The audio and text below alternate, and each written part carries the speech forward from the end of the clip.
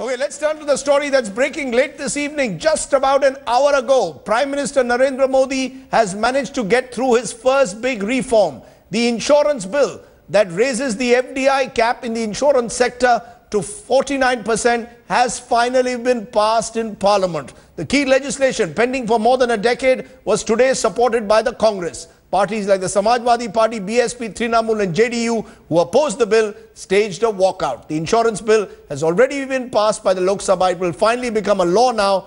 The cap, as I said, goes up to 49% from 26% when it comes to foreign direct investment.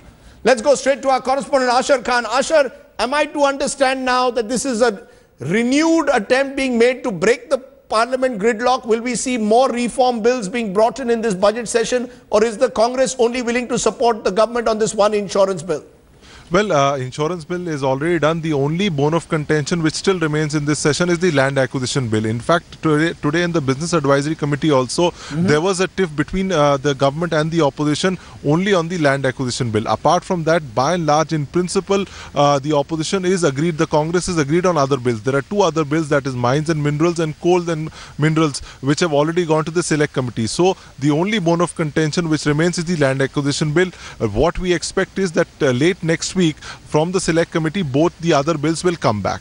Okay, we will then look at this, whether this is the start of some kind of a new relationship that Mr. Modi is able to build with the Congress party when it comes to key economic reform. Ashar Khan, with that quick update, insurance bill being passed in the Rajya Sabha.